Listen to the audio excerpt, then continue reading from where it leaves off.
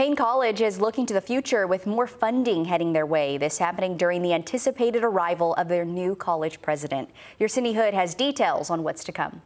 This small campus has seen quite a few changes over the years, and leaders say the best is yet to come for Paine College. It almost feels like Christmas, except there's no red or green here, just purple and pride for Paine College. It means everything to us. We're definitely appreciative because it definitely takes the community to build and just continue to invest into the future leaders of this community. This $20,000 check presented to Paine College from Crash to Cash is just one piece aimed to make this campus even more attractive. I want to make sure that Paine College is around for another 142 plus years.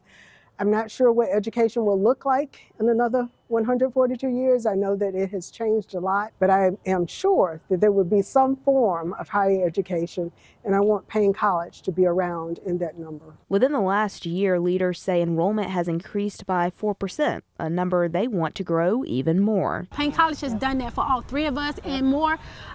So it's always just a call away. They say, hey, we need this, we're here, and we make sure we're there to provide for the students. Among other money pouring into the campus includes $2.5 million in federal funding and $150,000 from Home Depot. That money is aimed to repair the campus and will do so in multiple phases. My learning environment has been shaped for the better only because we didn't have those resources. So now that we have more resources, I'm able to put those resources to use. The overall goal, creating a space that makes Paine a home away from home for everyone. In Augusta, Sydney Hood on your side.